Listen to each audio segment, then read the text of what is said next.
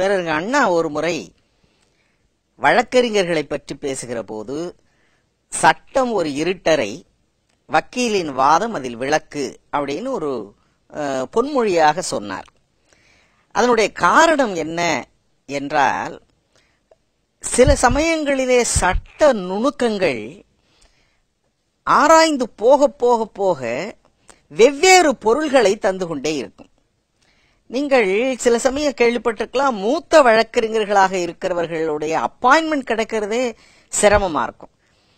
மூத்த வழக்கறிஞர்கள் வந்து ஒரு சட்ட பாயிண்ட் ஒன்று எடுத்து சொன்னால் அதை உடைக்க முடியாமல் நீதிமன்றம் ஏற்றுக்கொள்ளக்கூடிய அளவிலே இருக்கும். காரணம் என்னன்னா, யாருமே எதிர்பார்க்காத ஒரு கோணத்திலே இருந்து ஒரு நுணுக்கத்தை சொல்லுவார்கள்.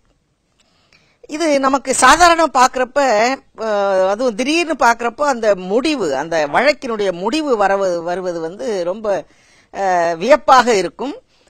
அந்த வழக்கில் சம்பந்தப்பட்டவர்களுக்கு கொஞ்சம் அதிர்ச்சியா கூட இருக்கும். இது இப்படி திடீர்னு மாறிடுச்சேன்னு. இப்போ அதுதான் ரொம்ப முக்கியம். நம்ம கொஞ்ச நாளைக்கு முன்னால வாய்டபிள் அப்படின்ற ஒரு இரண்டு சொற்களை வைத்து பார்த்தோம். வாய்டு என்றால் இல்லாதது, வாய்டபிள் என்றால் தவிர்தகு, தவிர்க்கக்கூடியது.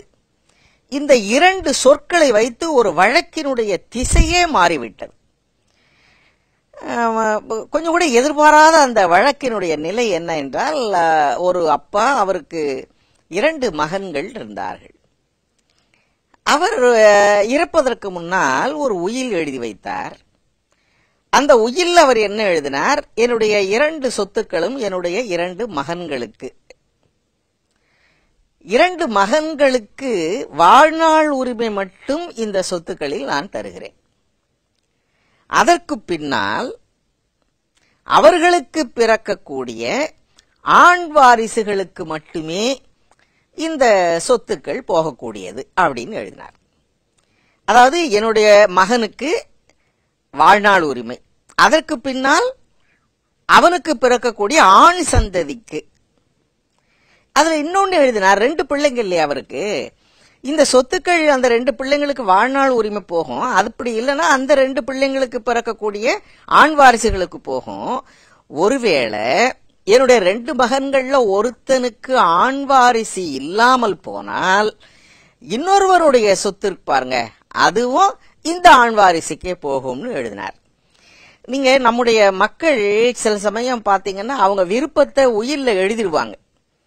ஆனா நடைமுறைப்படுத்துகிறப்ப அதை சந்திக்கிற சந்ததியினர் படக்கூடிய சிக்கல்கள் ஏராளம். இப்ப நான் சொன்ன ஒரு வழக்கே எடுத்து பாருங்களேன். இப்ப ஒருத்தருக்கு வந்து பெண் குழந்தை மட்டும் இருக்கு அப்படின்னா அந்த பெண் குழந்தைக்கு அந்த சொத்து போகாது.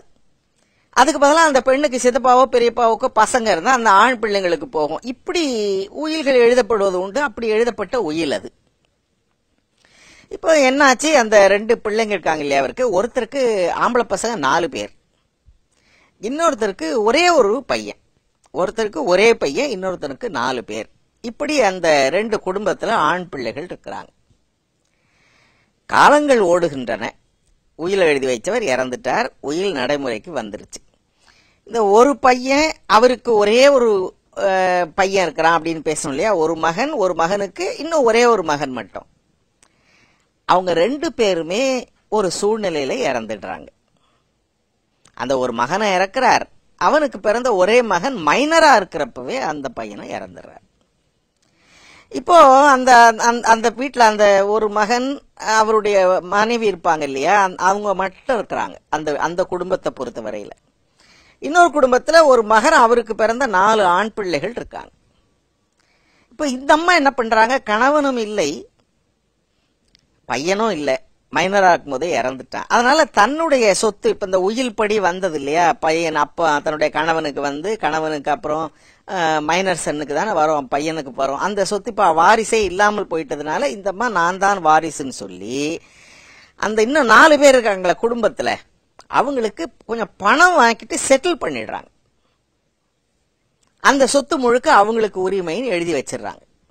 இப்ப இதுல சட்ட முரண்பாடு ஏதாவது இருக்கான்னு பார்த்தா இல்லையா, நமக்கு பார்த்தாலே தெரியுது, ரொம்ப கிளியரா நடந்திருக்கு எல்லாமே.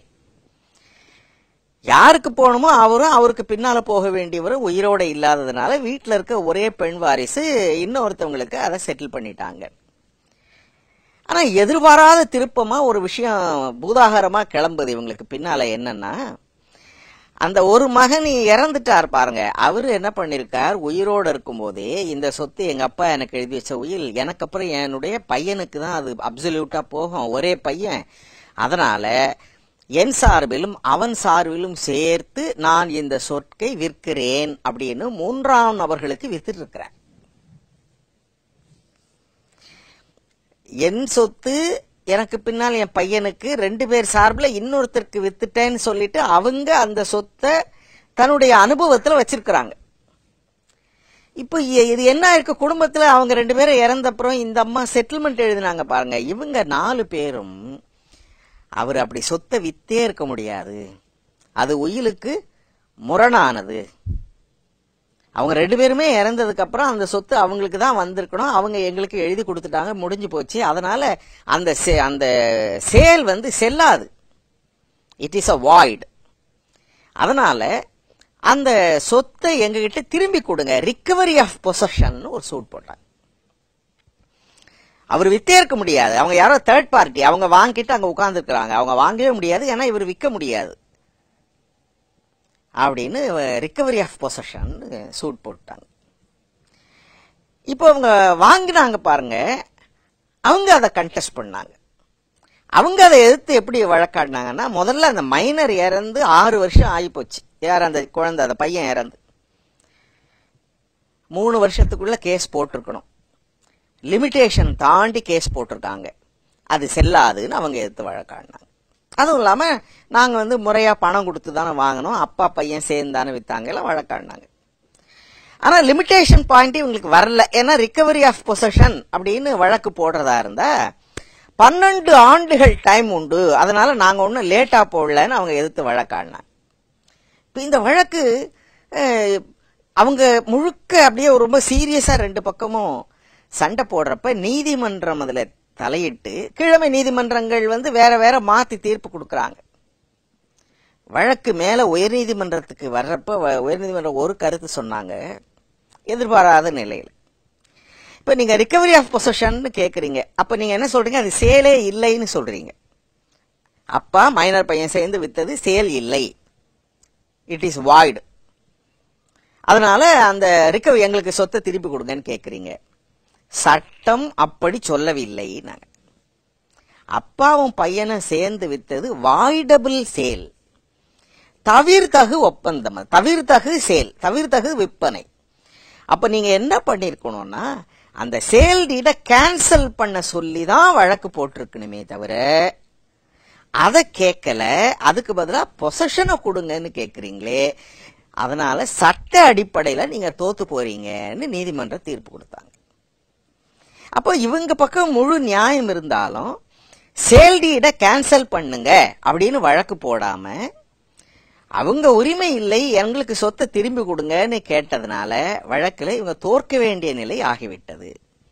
இப்ப அதனாலதான் சட்டம் ஒரு இருட்டரை அதில் வக்கீலின் வாதம் விளக்குன்னு ஏன் சொல்றார் பேரறிஞர் அண்ணா என்றால், எந்த ஒரு சட்டத்தையும் நுணுக்கமாக ஆராய்ந்து பார்த்தால் அதற்குள்ளே ஒரு விளக்கம் கிடைக்கும், இல்லாவிட்டால் ஒரு நல்ல வழக்கு கூட தோற்று விடுவதற்கான வாய்ப்பு உண்டு.